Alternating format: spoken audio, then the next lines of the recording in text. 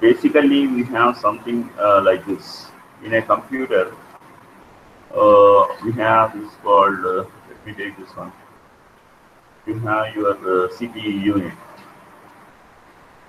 This is your CPU unit, central processing unit. In this central processing unit, this is one chip. Let us say this is a chip, and there is another chip, memory chip. This is another memory chip, and these memory chips, let us say we are calling these chips RAM. Let us say they are random access memory. So what happens is, this externally, I mean, if you come out of this box here, this box, external there is another magnetic disk, hard disk, which is hard disk drive, HDD. So this also will interface. This will interface with this your CPU unit. This is sort of bidirectional RAM because we can write data can go into and it can come out. So when you did not power on, this is, let us say this is power off. This is power off. When this is in a power off state, your programs, what all you have installed, all programs will reside in this hard disk, that is magnetic disk, hard disk. Your programs and data will reside in this. The moment when you power on and you want to access some, let us say there is a program called Microsoft Word or Office. So this you are trying to access. This program is loaded here from this portion, from this to RAM. Here it is loaded. So that is locally available now. CPU can frequently visit here to the RAM unit and can access this Word program that is loaded into the RAM. So when that is when you power on your CPU. When you power on your CPU, you can access this way. But the moment when you power off, this is this data you are going to lose. So your entire program, that this Word program and data relevant to whatever that file you have written, everything that is stored in this hard disk, somewhere, some memory location, it is stored here. So meaning basically, when you power on, for immediate access, CPU is actually accessing your RAM, this memory, not this memory. This is auxiliary memory. This is your auxiliary memory, and this is your primary memory. This is your primary memory. Somebody unmuted, kindly mute. Check, everyone check. So this is your primary memory. So CPU when powered on, from the primary memory it accesses. So because of that, the intention of doing so from accessing from here is speed. So we want to enhance the speed. If it is trying to access from this external, then it is a time-consuming process. So we actually, the very intention of having a CPU is to minimize the time for any activity, computational activity or automated activity. We want to minimize the time. So, but that is not happening if we access externally from the auxiliary memory. If we access from the primary memory, then we are able to minimize the time to access. So that's the one point that we have to understand between the auxiliary memory and the primary memory. So there are scenarios in this RAM. If you see this, let me take another right here. If you see this memory, your RAM, random access memory, this has got some address locations. Let us say this address location is 0, and this is 1, this is 2. Likewise, we have some address locations. N, this is N. So likewise, we have some address locations. We can go to any address location and we can access the corresponding word here residing inside this. Inside here, there is a word that is residing here that we can access. For access means we can read. We can read. So we also can write if need be. So write and read operations are performed. So what is happening here in this read operation or write operation? We have to have this address access. Through address, we are going to access the word that is there, inside the memory. How is that we are accessing the word that is there inside the memory? Through this address. We should not be forgetting this address. Through this address we are accessing.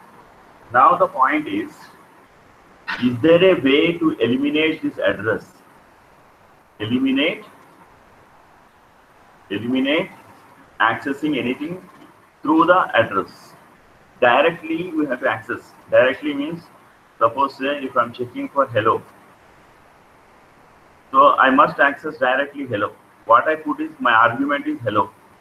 If that is there inside the memory, then I should be able to read out hello. If inside it's not there, depending upon the command that I give to write or read, I should be able to write this hello inside the memory wherever that is available, space available. So meaning what? It's a contained. Remember this terminology. Contained addressable memory.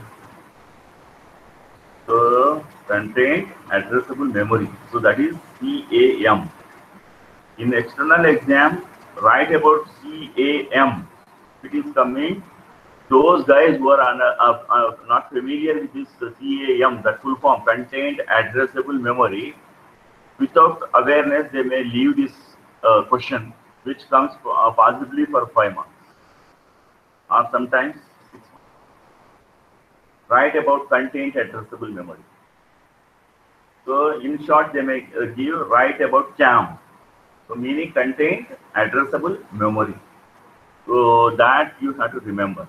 So the basic idea here today's discussion is, instead of accessing the word, instead of reading the word from the memory using its address, we have to access it, we have to read it, or we have to write it using content itself.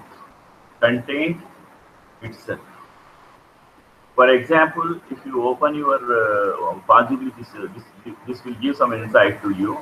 If you open your smartphone, and you have stored somewhere, let us say, my friend COA. That name, with that you have stored. Another you have stored my friend EMPL. Likewise, you have stored one contact like that, the other contact like this. So you forgot actually what was that you stored here, my friend name you forgot, suppose. But you remember that you associated with that COA or something EMPL. If you type in your search here, contact search, simply COA. Now the list will pop up here, complete list with the COA, what all the contact numbers that you have stored, 1, 2, 3, like that, all list will pop up. Meaning what? You are not searching using the address. You don't know really the address where you have stored. With the help of content itself, you are searching where the contents are from in the memory. So that is the contained. This contained. So it's a contained addressable memory. Is that here? That's the point. That is what we are trying to see now in today's topic. It's a content addressable memory sort of discussion. This one here, this is associative memory. You see, this topic we are going to touch. Coming to this presentation here, this one, around 20 slides are there. No issue. We can cover up. If you have any queries, you can stop me and you can ask. So let us start with this associative memory topic. Let me change this. Okay. Now, main data processing applications require the search of items in a table stored in memory. Data processing, your FIR filter. You have something called there is a FIR filter, finite impulse response filter. I don't know whether you come across or not, but not to get into this. Only point that I'm trying to make here is data processing application. You know, data processing application. So in this data processing, this is a wherein you possibly suppose you have a multiplier, you have multiplication. You are multiplying A and B, A into B. So it's a data processing. Let us say this y equal to AI BI. So AI BI means AI is a vector. B is also a vector. A is a vector, B is a vector.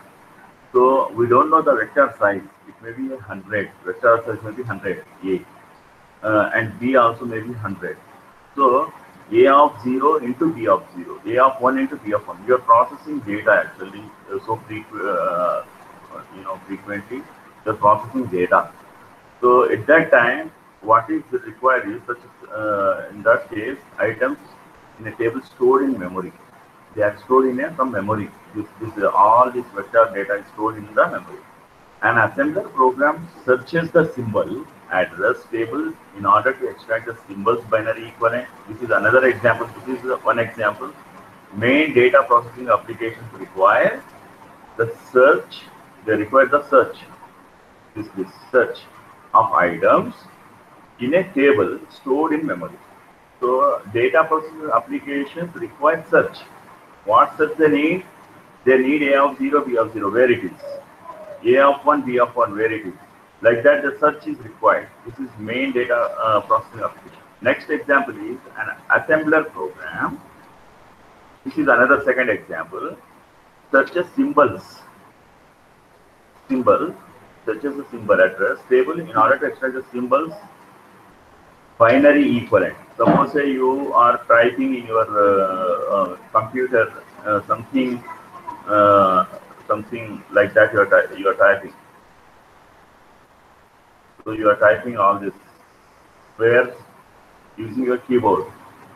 But what is really happening? This A has got some binary equivalent for that inside the computer to be stored. Similarly, P also has got some binary equivalent.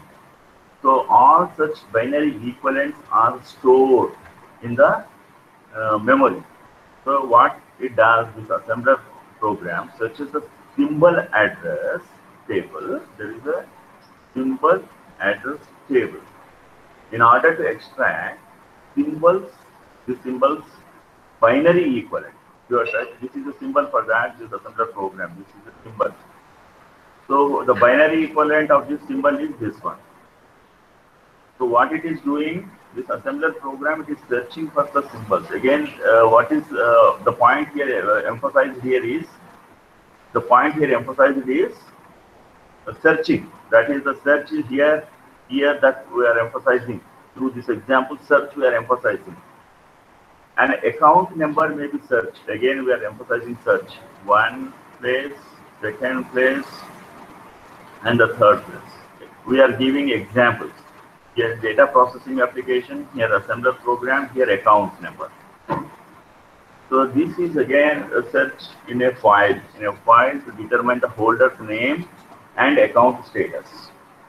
So the established way to search, search fourth time we are talking about, is to store all items where they can be addressed in sequence. So this is important. Addressed in sequence. Whose job? The established way. There is a established way. There is a standard procedure. Established way means there is a standard procedure. What for a standard procedure? To search. The stored items. How can we address it in sequence? They can be in a sequence manner, one after another. So the search procedure is a strategy for choosing sequence of addresses, reading the content of memory at each address, and comparing the information read with the item being searched until a match occurs. So this is again very clear. What is such procedure involved? In a sequence, it goes, it reads the content of the memory, get each address, compare the information read with the item being searched. How long? Until match occurs. So the number of access to memory depends on the location of the item and the efficiency of the search algorithm. 2 points here. One is the search algorithm. Efficiency, it should be efficient search algorithm. If you type in Google search algorithms, you will find innumerable search algorithms. Among them, there are efficient, meaning within no time, they help us to pick the item from the memory. So those are the search algorithms, efficiency we are talking about. And access to memory depends on the location, where it is located, meaning in your memory, suppose a huge memory. So it is lying somewhere here, that is 3014 address location. But sequentially, when you are searching 0 through all these numbers, so it is wasting actually all this time, right? So this much of time wasted actually. The moment when it has come here 3014, then it is finding the item. So meaning the location also matters. If it is coming early, then within no time we can access. If it is not coming early in the sequence, then we have to wait till that happens here. So that is again another issue that we have if you search that way. So the number of access to memory, this we already. Many such algorithms have been developed to minimize the number of accesses while searching for an item in random or sequential access memory. So this is again the same point. The time required to find an item stored in memory can be reduced considerably if the stored data can be identified for access by content of data itself rather than address. This is the point that is I was in earlier before starting this topic in the paint I was discussing. The time required to find, we can minimize. Instead, going by rather than by an address, the striken one here, rather than address, the content itself is used to search. Then this time required drastically we can minimize. That's the point here. So a memory unit accessed by content called an associative memory. Remember, this associative memory. What is that? A memory unit accessed by content itself is called associative memory. The other name is content addressable memory. That is the shortcut is CAM. So in external exams, be alert here. If it is coming as associative memory, then also the same answer. CAM, shortcut CAM also is the same answer. The full form, content addressable memory, also the same answer. So you shouldn't be having any confusion here. This type of memory is accessed simultaneously and in parallel on the basis of data content rather than specific address or location. So that this point in the paint, I already introduced you before touching this associative memory topic. So when a word is written in an associative memory, no address is given. There is no address is given. The memory is capable of finding an empty, unused location to store the word.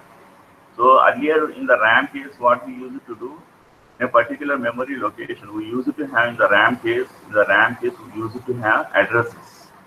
So in this particular address location 3014, if I want to write, then I have to mention 3014 address location. Then I can read or I can write. So this is read and this is the write. I can do with the help of address in case of RAM. But in case of this CAM, I don't need to mention the address. Automatically what it does is empty unused location. It finds that. It finds that and stores the word there.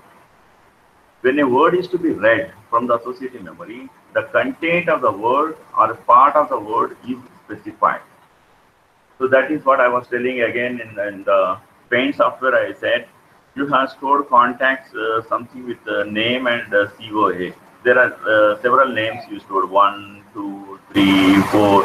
All the you associated with the COA. But you forgot particular name. 1, 2 particular name you forgot. If you put in your address, that is a contact search COA, if you put simply, then all those contacts with whom you associated the COA will pop up here. So that is what the part of you see the part of the word here, the part of the word. So that is what when a word is to be read from the associative memory, the content of the word or a part of the word is specified. The memory locates all words which match the specified content and masks them for reading. That is what it does. So with this, let us proceed. Because of its organization, the associative memory is uniquely suited to do parallel searches by data association. Moreover, searches can be done on an entire word or a specific field within a word. That this already we have covered in the previous year. Here, this we covered already. This one. So, an associative memory is more expensive. This is the point to note. The more expensive than random access memory. The more expensive because each cell must have storage capability as well as logic circuit for matching content with an external argument. So there is a trade-off. Here you can speed up the search operation. You are speeding up, but the other side you are increasing the amount here.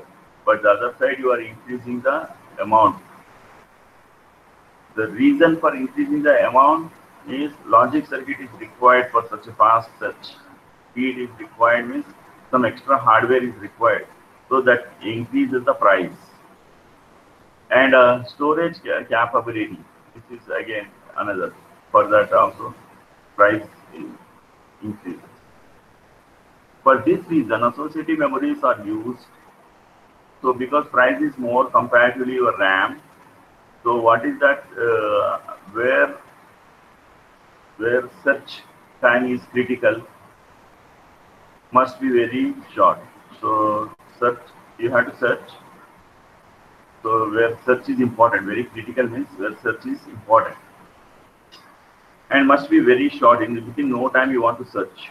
So in that applications, these associative memories are deployed, used instead of your random access memory. Instead of random access memory, these are used. Associative memories are used. Where important is your search is important, critical, very critical, and the time required is very short. In two cases, we can avoid this random access memory. We can go for associative memories. So every point here, the examination point of view important. Now we see the hardware, how this hardware is. So in this, basically what we have before discussing this theory, let us go to straight see this hardware. The block diagram of associative memory is, you have argument here. The argument is you are trying to search something. So suppose say you are trying to search hello world is your argument. So that argument is in the argument register. That the word that you want to search is in argument, and the key is for masking and unmasking. So we use for masking and unmasking. So we'll see that what it is. And then if you want to write something inside the memory, so here inside the memory, if you want something, that comes here, not in the argument register, not in the argument register. You give this hello world, let us say this hello world itself you want to write inside the memory. You give here as the input here as the input. You want to write here. So for that, you don't put here in the argument register. You give here in the input here. And if you want to read or if you want to write, if it is there, then you perform this. Associative memory, array, and logic. This inside is the logic. So what is there inside that we'll see? Let me hear this. So basically, it contains one is the argument register, the other is the key register, and there is a match register. So you have what you have here, m words, n bit per word. M words are there here, meaning 1, 2, 3, like that. How many are there total? M. M words are there. N bits per word here. So meaning every word here, first word can store how many bits? N bits it can store. Can store n bits. Likewise, every word can store mth word also can store n bits. So for every word corresponding to every word, this match register has one bit here. If match occurs, then it stores 1 here. If no match, it stores 0. So meaning how many in a match register, what is the size here? Because m words are there, so m the size, are getting the point what I'm telling here. Let me again one more time. Here see, m words are there, 1 all through m. For every comparison that is happening, let us say first word is compared successfully. You gave something here, and that is matching with the first word. For this corresponding to the first word, here is a one flip-flop that is set to 1. If this somewhere some word is matching here, corresponding to that, there is a flip-flop that is set to 1. So meaning like that, how many flip-flops will be there here? The size is m, right? M is the size of the match register. Why m is the size of the match register? Because corresponding to every word here, we have one flip-flop. How many words are there? M are there. So meaning m is the size of this match register. That is what the point that I'm trying to make. Okay. So now let us go to the bit theory here. This bit theory is the block diagram of an associative memory is shown in figure 1 that we have seen. It consists of a memory array and logic for m words with n bits per word. That also we have seen. The argument register A and the key register K each have n bits for each bit word. That also we have seen here. This is n bits here.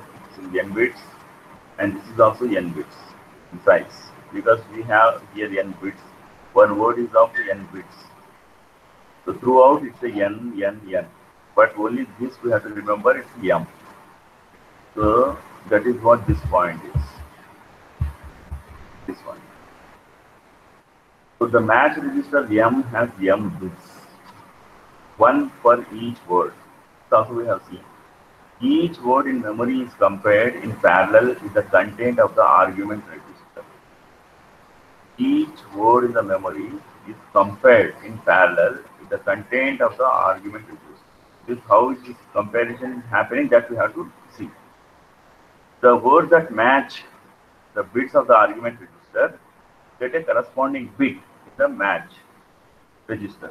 So first word is matching, means the corresponding bit of the match register. You know the match register you have seen like this. First word, this is the first word. If this match occurs, complete word is or part of the word is matched according to our requirement here. This is the argument register, and this is the key. If key is a mask, suppose let us say I am keeping 1, 1, 1 here, and this area is you perform suppose a 1, 0, 1. You use a AND operation. So this portion, let us discuss in detail later on. But here as a brief, I am just presenting. This area I am keeping all zeros here. This is the K register. This is the A register, argument register. And if I use the AND gate, and I am setting this is 1 here, meaning this portion. For every bit, AND gate is required for every bit.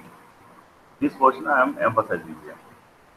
Meaning whatever comes here, whatever comes here, this one, that will appear here on the output when this is 1. Meaning when it is 0, that 0 will be in here. When it is 1, this 1 is in. This happens only when this is 1. Is that clear? This happens only when the other input of the AND gate is 1. So the other input, whatever the input here, that is seen on the output. So for that, in the this K register, I am setting all these bits. Meaning this area can be matched perfectly, this area, using AND gate. So if my intention is to match part of the word here, meaning this match occurred for the first word. Let us say this is the first word in the memory, and the corresponding to the first word in the match register, there is a bit that is set to 1 because match occurred. So that is what here, the words that match the bits of the argument register set the corresponding bit in the match register. After the matching process, those bits in the match register that have been set indicate the fact that their corresponding bit, the corresponding words have been matched. That is very obvious. One is set means corresponding this one word is matched. So that is what the theory about that. And this one we have seen already. Let us go to further here. Reading is accomplished by sequential access to memory for those words whose corresponding bits in the match register have been set. Now, how is that reading happening? Reading is accomplished by a sequential access to memory for those words whose corresponding bits in the match register have been set. So this match register has m bits now. So this is set to 1. This is last one, let us say, this is set to 1. The others are here 0, all are 0, let us say. So meaning this one and this one are read from the memory. So reading is accomplished by sequential access to memory for those words whose corresponding bits in the match register have been set. This one, only these two are read. So that is what this one. The key register provides a mask for choosing a particular field or a key argument. So why the key register is used? Key register provides a mask for choosing a particular field. The argument register, we have several bits, right? N bits are there. In N bits, are we looking for complete N bits match? Then we have to set this key like all ones here, all ones. Why all ones? I told you people. This is hardware after all. To use this is one bit is going to here, the other bit of the key is going here. This other bit all we are tying to 1, let us say. Now whatever here is there, 0 means this 0 is in here. If 1, this 1 is in. So meaning what this bit is matching is happening with the help of AND gate. So the entire argument is compared with each memory word if the key register contains all ones. You note that this one. The entire argument is this one, argument register, the N bits, this entire N bits. The argument. The entire is compared only when if the key register contains all ones. Is that clear? If you have any doubts, you can ask at this point how this comparison is done. One more time I will present. If you have any doubts, you ask. Suppose say your argument register has got 1 and your key register key has got 0. Now what happens? You are giving to the hardware. Your argument register 1 goes here. Your key 0 goes here. What is the output? 0, no? There is no match, no? 1 is different. This 0 is different. There is no match. I want to make match. So what I do? This 0, this is K. Instead of putting a 0, this K value, I put a K value as a 1. Now, if here, earlier we took the 1, no? Let 1, you take 1. So one is coming out. One is coming out. The match here. This one and this one. So zero coming, then also zero comes out, meaning the match is there. But this happened only when this, the other input is one. So that is what here the key register contains all are one, then match up. Otherwise, no match. Any doubts here at this point? I will count down our word formula, countdown formula. Start 5, 4, 3, 2, 1, or 0. So hope no doubts. So let us proceed with further here. Otherwise, only those bits in the argument that have 1 in the corresponding position of the key register are compared. This is again very obvious. Wherever ones are there, that is only that portion is compared. That is what the meaning. Thus, the key provides a mask or identifying piece of information which specifies how reference to memory is made. So, what basically key is doing? Key register. Key provides a mask or identifying a piece of information which specifies how the reference to memory is made. So that is what the key role is, key register role is. So, to illustrate with a numerical example, suppose that the argument register A and the key register if have the bit configuration shown below. This is our argument register. And the other is our key register. So this is our key. Our key register. Now if you see this portion all ones here. Let me take this another. So this portion, all ones here. Here also all ones here. Sorry, this is the argument, but I am talking about the key. This key. This key, if you see the portion here, let me take this one. This one. You see this one here. This is all ones here. These all ones wherever there where the comparison is done. See if you see this no match, we have written no match. Why? Because the word one is having here 1, 0, 0. So let me change this argument having 1, 0, 1, and your content addressable memory. Inside the memory we have the word one. This entire thing, this one we have. But the match is happening only where the key register bits are 1, and that is 1 here, only here. So at that portion, this matching is happening. So here 1, 0, 0, no match. Are you getting the point? This is AND gate, let us say. This one you are giving here, and this key one you are giving here.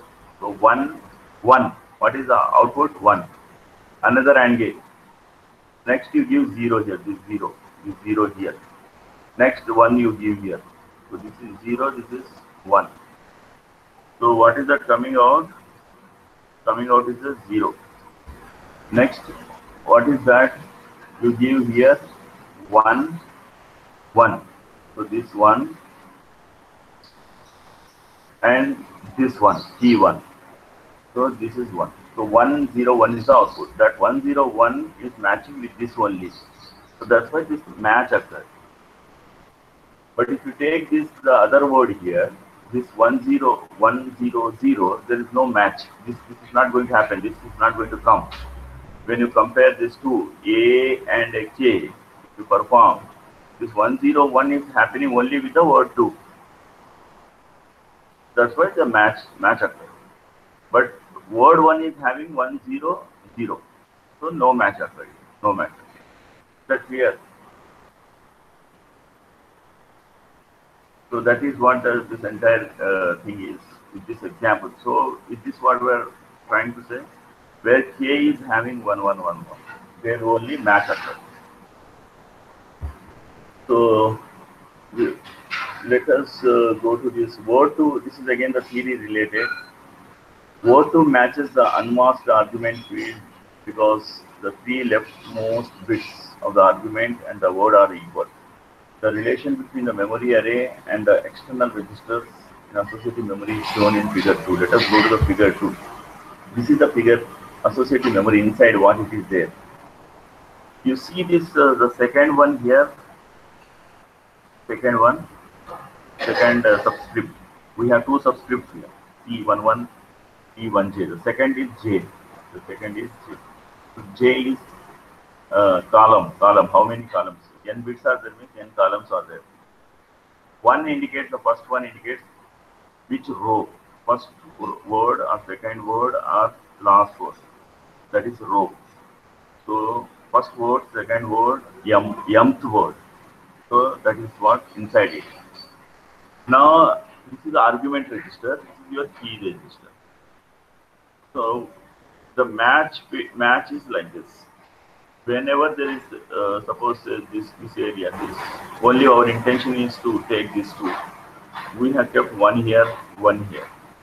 So our intention is to match the contents of this entire argument. So at this first two.